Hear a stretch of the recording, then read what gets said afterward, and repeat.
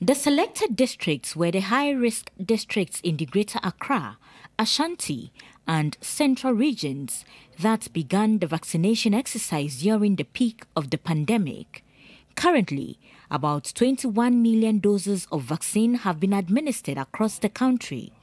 But data on the actual number of persons who have vaccinated is believed to be inaccurate. Per standard practice and quality measure for vaccination, a national survey is required to validate the administrative data.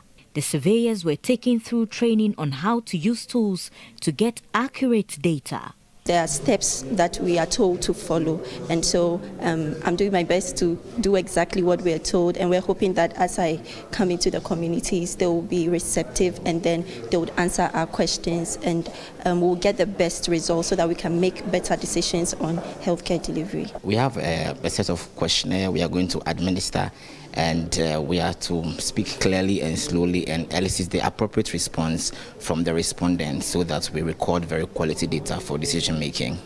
Programs Manager for the expanded program on immunization, Dr. Kwame Amponsa Achiano, is entreating residents in the said districts to be receptive. When we do vaccination, we take data administratively, but normal administrative data is fraught with a lot of challenges.